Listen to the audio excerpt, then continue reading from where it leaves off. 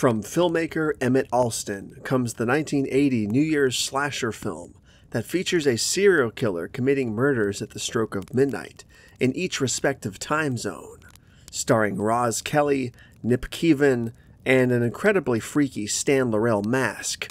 Let's take a look at New Year's Evil.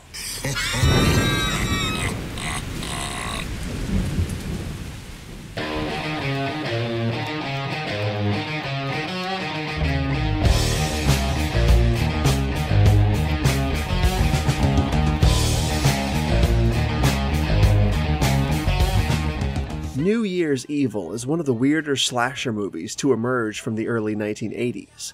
Not weird in that it's psychedelic or trippy or avant-garde or anything like that, but weird in that it's so damn entertaining, yet so under the radar of horror fans and the zeitgeist of horror in general.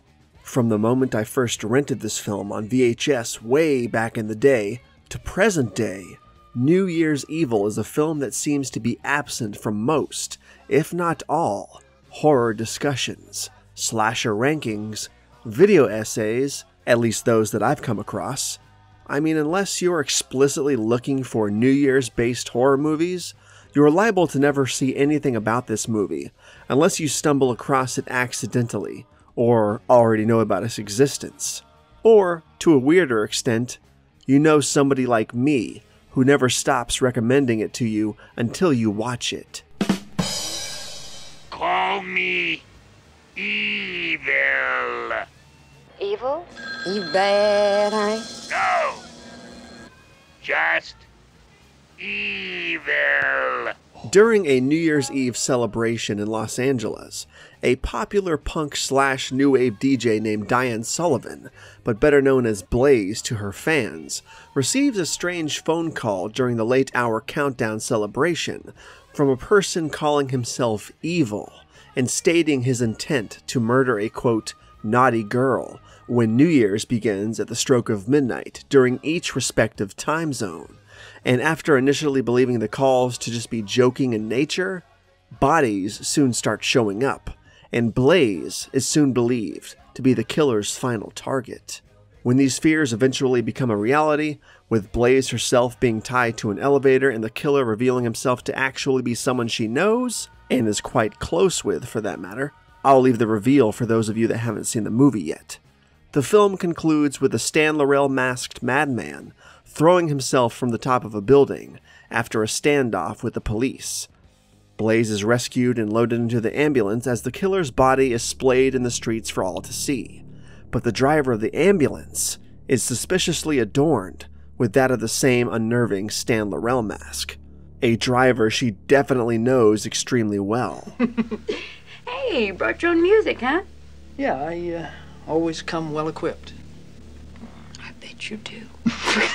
New Year's Evil was pretty much panned by everybody upon its release, and the film didn't really go down well with horror fanatics of the day either.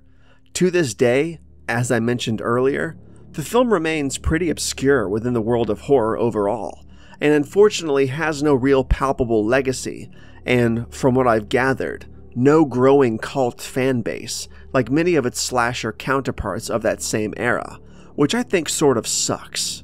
The film is much better than the masses would have you believe, and I really can't believe how disliked this movie is by most of the people who have seen it. The other people have simply never heard of it. I hear these words and phrases used often by people describing the film: boring, by the numbers, unoriginal, stupid, just another slasher movie, and so on, and I have to disagree on almost every level. I mean, sure, the film isn't the best slasher movie ever made, and probably isn't anywhere near that level, but a bad movie? No. Boring? Absolutely not. Paint by numbers or the usual expected tropes? Not at all. Is absolutely indescribable. A boiler factory would be a graveyard by comparison. New Year's Evil is a very good little slasher movie in and of itself. It has a great array of wacky, zany, wild characters that are built on the foundation of some very good acting, especially considering what type of film this is, the budget it had, and the extremely fast shooting schedule they were working with.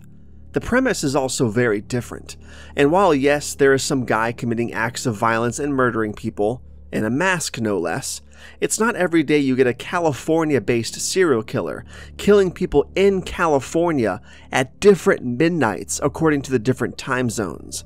I mean, that's an interesting concept, albeit underutilized. A good idea for a remake would be to have these murders actually committed across the country in their own respective time zones, but that's a chat for another time.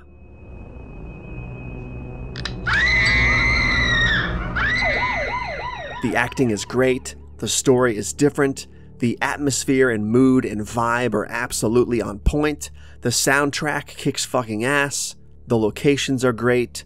New Year's Evil is just awesome, man. It is awesome.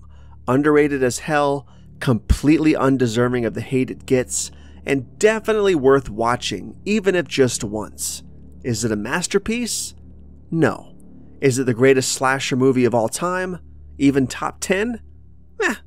Probably not. But how many slasher movies are? Standout performances would be Grant Kramer as Derek, Roz Kelly as Diane Blaze Sullivan, and the absolute badass of the movie himself, Kip Niven as Richard Sullivan, who was a standout of the movie and definitely a major highlight. My only two real gripes about the film are that, 1, it should have been a bit longer, and 2, we should have seen a lot more of the Stan Laurel mask, because as much as the mask has been tied to the overall iconography of the film, the mask is actually barely in it, which is a damn shame, because it is one of the freakiest masks ever put in a slasher movie.